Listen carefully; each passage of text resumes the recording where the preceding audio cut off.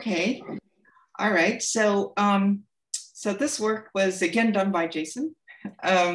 It built on previous work, and there is actually more work since, and I should have actually Sam Dillavu's name on this as well, because he has a realization of a network that actually does it in the lab, which is sort of fun. Which I'm not talking about today because it's a flow network, and this talk is only about mechanical networks.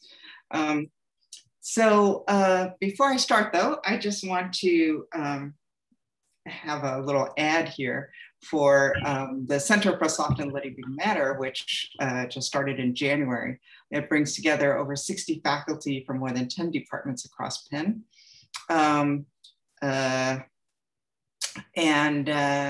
Yeah, come join us because we're having a great time. So the idea is this center will bring us together and see collaborations within the center. We already are extremely collaborative. And then we will there's shared equipment for people who are in this within the center and so forth. And the possibility to work jointly with more than one person if you come as a postdoc, for example. All right. Just want to put this in context, right? The whole point of many of us as living matter biological physicists, right, is really to sort of gain a microscopic understanding of collective phenomena, emergent collective phenomena. And the tool that we've used that has been used for over a century, right, very, very successfully, is to use statistical mechanics, where you take microstate information, okay, and you reduce that. That's a dimensionality reduction problem, to take all that huge amount of information and reduce it down to just averages and variances, really distributions of relevant microscopic quantities. And that's what StatMech has done for us. But there are a lot of problems that are resistant to statistical mechanics. And data science methods they specialize in dimensional reduction. And so the question is, can we use them to do statistical mechanics, okay, to accomplish our goal? And so I'm going to talk about now mechanical allostery, or protein allostery, okay? And this is used by many proteins, signaling proteins, enzymes, et cetera. And the idea is the following. So this is an example of an enzyme that is turned on by allostery. So here I have my substrate molecule that wants to bind to this protein and get chemically modified by it, okay? But right now it can't bind. It can't bind until this other molecule, this regulatory molecule, binds over here. And once that happens, then that changes the conformational protein that allows this thing to bind, and it turns on the enzyme, okay? So the weird thing about this is that when you think about what you're doing when you're binding it, is you're applying a strain, okay, here, okay? And you're getting a strain over here at the target, which is comparable to the strain at the source, which is order 1 compared to the strain at the source. And you say, okay, well, no problem. You know, elasticity is long ranged. It can handle that. But actually, deformation decays very rapidly with distance. Typically, what you would expect would be, you know, a strain of, you know, 10 to the minus 2, 10 to the minus 3 of the source strain, given the distance, okay, across the protein. So getting a strain here that's of order 1 compared to the source is special. So when I think about statistical physics, right, it's really comfortable with cases where we have, you know, identical components, or a few classes of identical components, or totally random components. But, you know, for this problem, if I want to understand the collective phenomenon, which is protein allostery, okay, first of all, there are lots of different components, and their sequence is not at all random. Okay, it's not periodic, you know, it's not crystalline or uniform, and it's also not random. And it was actually chosen by this process, okay, in order to have this function. So if I think about trying to use data science to look at this, right? First of all, I need lots of data. Secondly, I know from statistical mechanics, I need ensembles. And I need ensembles that do the thing I want to look at. I need these designed or evolved ensembles, and they have to be big. And if you say, okay, well, I have protein families across species, which is what people usually rely on to get, you know, an ensemble, that's a tiny ensemble, okay, to answer a question like this. And as you saw from the tutorial, right, we needed lots and lots of flow networks in order to see what was going on. So we designed these networks, and we designed the flow and mechanical networks actually the same way. So the idea is, since there is a community of people, very healthy community, that takes folded proteins and turns them into spring networks, mechanical networks, okay? We're not gonna do that, okay? We're gonna start out with our own networks, okay, in 2D and 3D, okay? And we're going to tune them. So the networks don't initially have this property that if I apply a source strain here, I get a target strain there, like a desired target strain there, okay? They don't initially have that, but I'm going to now tune all of these networks to have that. And how do you do that? So that was the question that came up in the tutorial. So the idea is you use basically the same way that people do, you know, for example, tune deep learning networks, okay, for machine learning. It's a constraint satisfaction problem. So the idea is the following. You have constraints. As you say, I want my target strain to be at least delta. That's a constraint.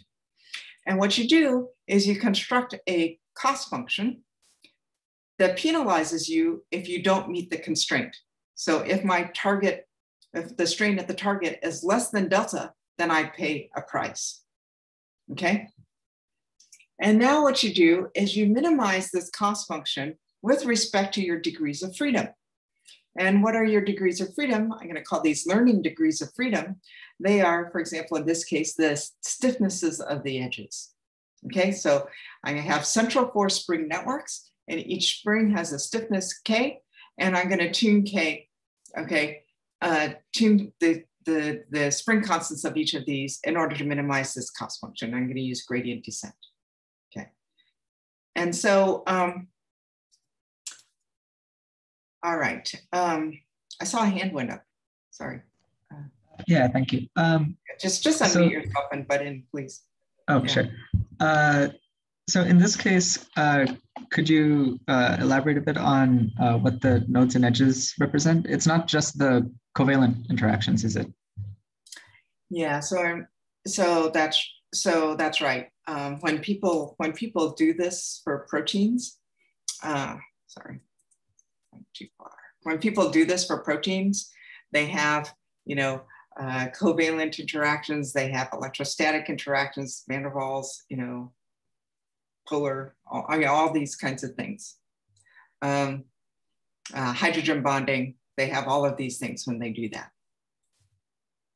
But we're not doing that though. In this case, the graph is flattened, or is this just? No, I'm just drawing it in 2 dimensions. We do also 3-dimensional networks. Oh, okay, thank you. Yeah. So we don't do this. We don't start with real proteins and then use the interactions to turn them into spring networks. We just start with spring networks. Okay, we just start with disordered spring networks in 2D and 3D.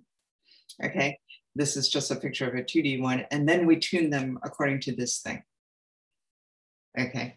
So whether this is realistic or not is a different question, right? Because we're not tuning them. So this would correspond to an electrostatic interaction between 2 atoms at this distance, okay? We're just tuning the stiffnesses. Yeah, another question. Can I ask a related question? So, yeah. So are there, it's free joints in the nodes? Is it free joints?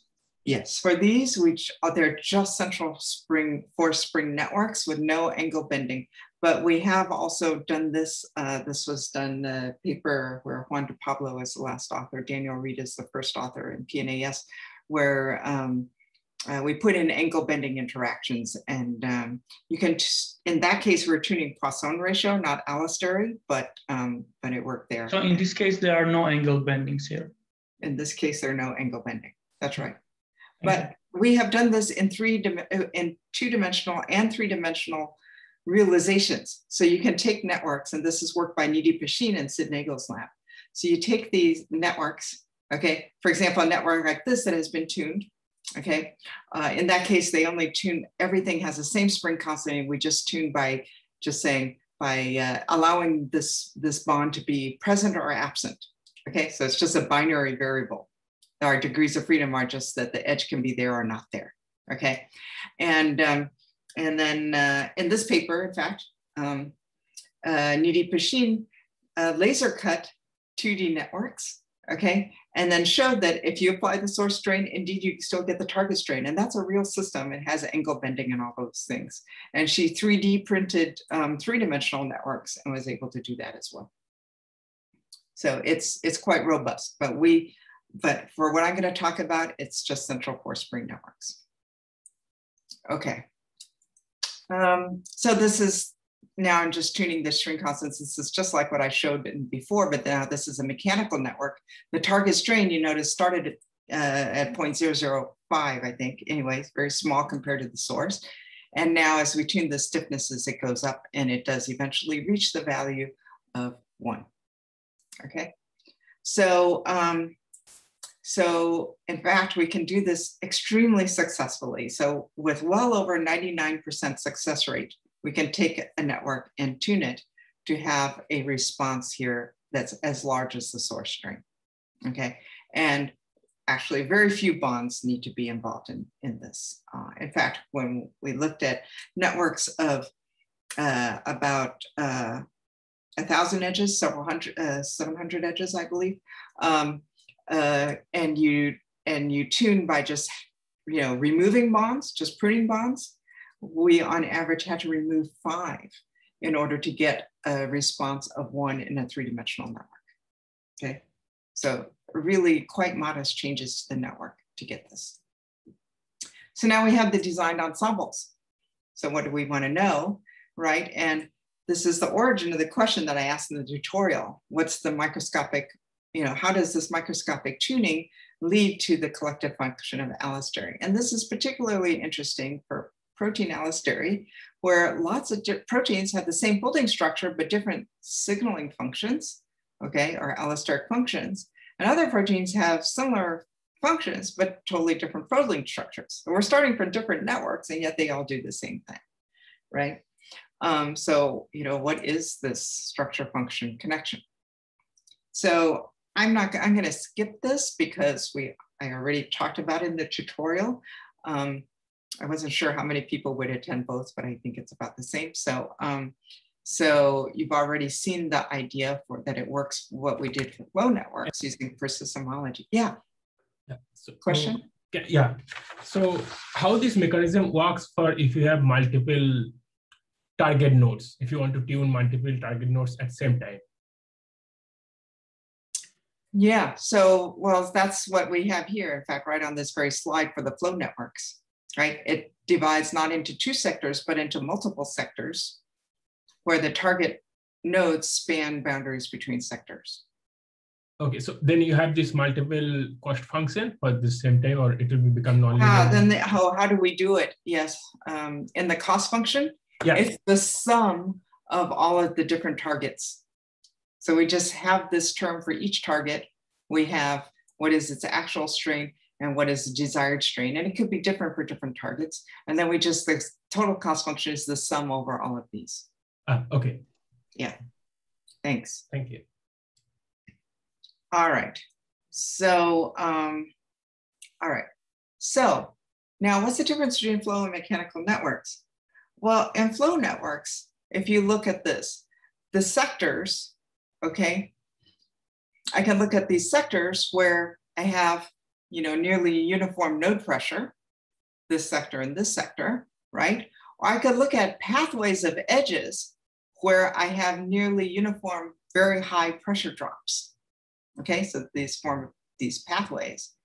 And the information that I get from the sectors and the pathways is the same because the pressure drops live on the edges. Okay, and the pressure drops are edges that connect nodes. But strain is a different thing. Strain is more delocalized, right? Strain is defined over a region. And because it's defined over a region, what you get, so remember that these sectors come from doing the ascending filtration, where we go up in pressure, then we see these basins of nearly uniform node pressures or very similar small pressure drops, okay? Whereas in this, what you get in the descending filtration are these cracks, right? These boundaries. And so in the flow networks, the ascending and descending filtration give you the same information actually. But in the mechanical networks, they don't, okay? And so this is a picture of a 3D system that has been tuned with a source and a target, okay? And it has been tuned, and now these are the displacements, okay, are corresponding to the difference between having the source, applying the source, and not applying the source. Okay, so that's this sort of string. And now, and that's what's plotted here, okay? The color here indicates the amount of strain. And now what you can do is you can identify the boundary between the sectors, okay, we'll call that the hinge, and you can look at a pathway, which we call the hinge pathway, okay, that connects the smallest strain within this sector to the smallest strain within that sector, okay, with a pathway of minimal strain all along the way, okay? And then at some point you look and you say, which was the maximum strain that I saw along the pathway that occurs at the hinge, okay? I call that epsilon hinge. So that's the maximum strain that you find on this pathway of minimal strains connecting this minimum strain point to that minimum strain point. Now, we compare that to epsilon star, which is the maximum strain at the source and the target, or targets, right? So that's sort of how big it could possibly be, sets a scale of, you know, how big it could be. And we look at that ratio, okay, of this hinge strain to epsilon star. And you can see that if this is a really strong hinge, if there's really a clear difference between the two sectors, then epsilon h is going to be over epsilon star is going to be of order 1. Whereas if it's really not very hingy at all, okay, then this is going to be small. So this tells us how important that hinge sort of is. The other thing, so people have talked about sort of, they're often called force chains, but they're really these strain pathways where if you poke the source, for example, that pokes the next one, that pokes the next one, and then that pokes out the target, right? That's another way to get a large strain. And that is actually the strain pathway that is what you get from the descending filtration, okay? And here we construct that strain pathway by taking the pathway of maximum strain that connects the source to target, okay? And now if you look at the smallest strain that you incur along that pathway, that you come across in that pathway, okay? And you compare that to, again, the maximum strain at the source target, okay? What you can see is that the larger that is, the more important the strain pathway is. Okay, in other words, if all of the strains here are very large, then it's like here, I'm poking the source and it pokes out at the target. Okay, that strain is just communicated along that pathway to the target. Okay, so now we can take all of our networks, okay, and we can look at them in this two-dimensional space where we plot the ratio of the hinge strain, okay, epsilon h to epsilon star, this hinge scale, to the strain pathway scale. We plot them along in this two-dimensional sort of phase diagram, okay? And we've done this again for lots and lots of networks, and this is a heat map showing where the different networks land in this two-dimensional space. And the interesting thing is that we can go through all of our realizations and we can find examples of what people have come up with in the literature for allosteric mechanisms. For example, there's a scissor mechanism, okay, where, you know, the nodes here come together and the nodes over here come out, okay, sort of a scissor sort of thing. That's this one, okay. Where does this fall? Okay, that's that triangle, that's there, okay. So it's pretty strong on the hinge scale and pretty strong on that pathway scale, sort of comparable in hinge and pathway, okay. The other one I mentioned, people have talked about these strain pathways in actual allosteric proteins, okay. We can find pathway examples, okay.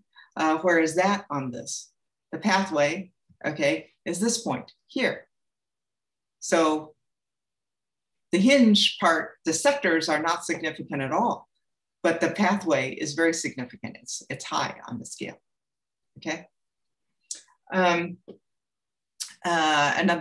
People talk about shear or twist, where you, for example, twist, you just take the two parts. This is the example here. Okay, you take the top half and the bottom half, and they just twist relative to each other. Okay, and that's how the source strain is the same as comparable to the target strain.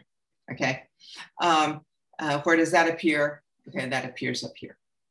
All right, quite a strong pathway, but also reasonably strong on hinge, and so forth.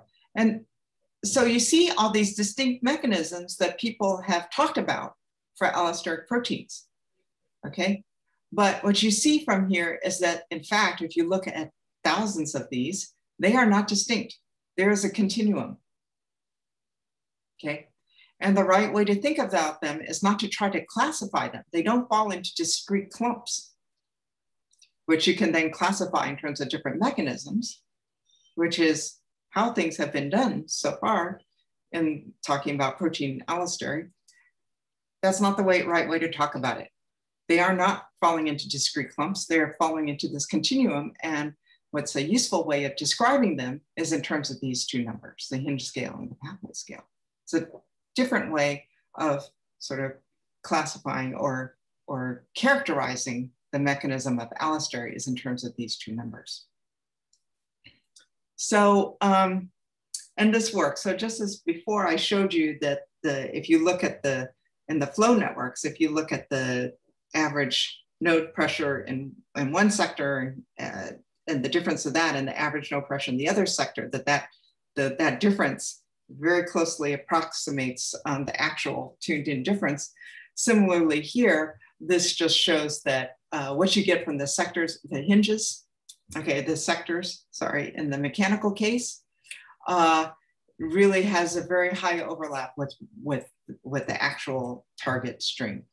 And as soon as the hinge persistence gets reasonably large, and that it's still quite small here, you see as soon as the hinge persistence scale gets up to about a few percent, okay, I already have very large overlap. I'm already quite well predicting the actual motion at the target. The other thing we see is the sensitivity.